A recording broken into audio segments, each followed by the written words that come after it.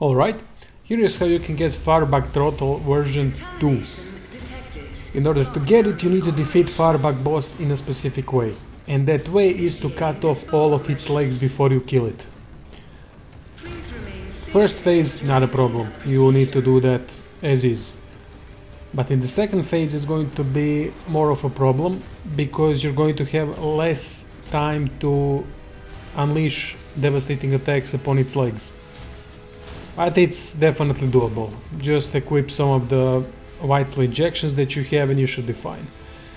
Now the most problematic thing for me was in this fight when I cut off all of its legs, when it was only that camera, which I like to call its balls, when they were hanging down, and when I wanted to hit its balls, I had a really small time frame to hit it in its balls. It made lots of problems for me. In the end I pulled it off, but you will have to slide in, slide out, do one attack at a time and try to avoid damage as much as possible. And in the end the reward is Firebug Throttle version 2.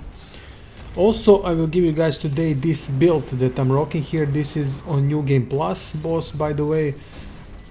This build makes New Game Plus piece easy.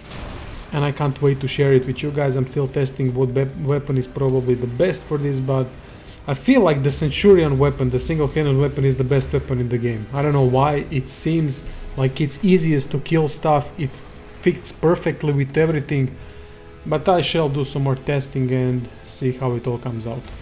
Thank you all for watching and see you soon.